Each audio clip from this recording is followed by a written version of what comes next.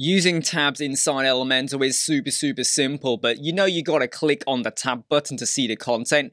What if you could now just hover? And I am just hovering, okay? I have not muted the mouse button and I'm not pretending to click. This is now changing on hover, and this is really easy and simple to do with a little bit of code. We have the tabs widget inside of a container. All you've got to do is drop in a HTML widget, ideally above exactly where the tab is.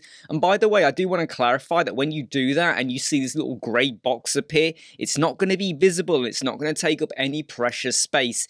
Into here, you go and drop in a little bit of code, and the link for this is in the video description. It's come from Maxime from element.how. He is amazing with his code, and I've worked with him so many times. This is brilliant. Once you've dropped that in, make note of the name over here, which is hover tabs. You're now going to add that to the class name for your tab. So go back into your tab now. Go to CSS class and drop it in. Now when you view your page, it just changes on hover. You can, if you want, click if you want. It's not going to make a difference. But now you've kind of made it easier for the user to navigate and see your content. And you've removed the clicks. Hey, I'm Imran, Web Squadron. I hope you like, subscribe, share, and follow. I'll see you soon.